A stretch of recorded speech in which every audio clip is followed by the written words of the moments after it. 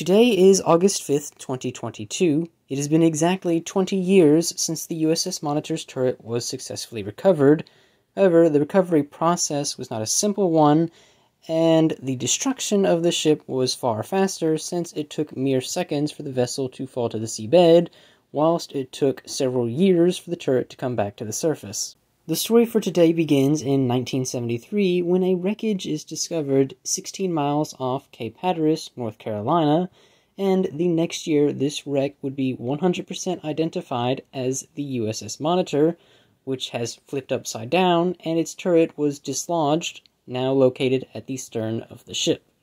The site comes under the ownership of the National Oceanic and Atmospheric Administration, NOAA for short, and they make it the United States' first national marine sanctuary. This sanctuary is quite a special one, however, so special in fact that plans for recovering this wreckage quickly began to pop up, and over several decades they would begin to develop into an actual effort. No matter how you look at this operation, it was going to be a complicated one. The main goal was to recover the turret, which is considered the most valuable and iconic component of the ship. But there is a major problem. I did mention that the turret became dislodged during sinking. What I didn't mention is that the hull of the ship still managed to land on top of the turret in the worst possible location, underneath the engine. To cut a long and complicated story short, NOAA ends up partnering with the Mariners Museum and Park, located in Newport News, Virginia, and the United States Navy to implement a 6-phase recovery plan on Monitor's wreck. The phases are: Phase 1, pre-shoring archaeology. Phase 2, shoring beneath the hull. Phase 3, removal of the propeller skeg, propeller itself, aft lower hull, and the main propulsion engine. Phase 4, removal of the armor belt and hull above the turret.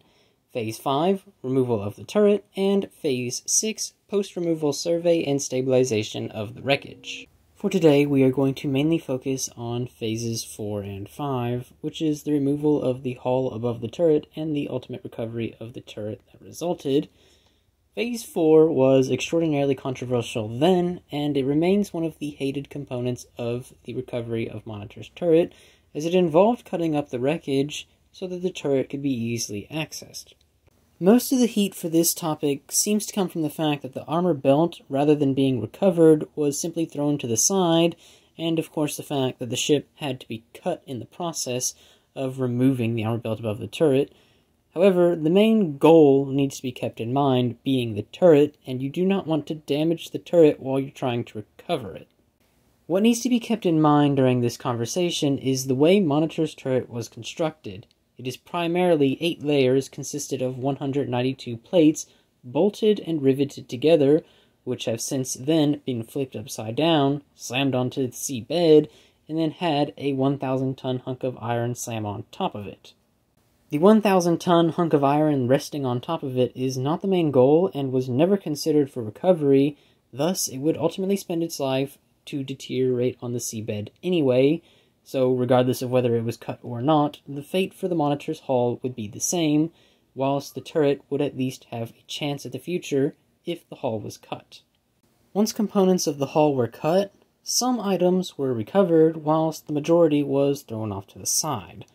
This allowed perfect access to Monitor's turret with a device dubbed the Spider, since it has 8 legs.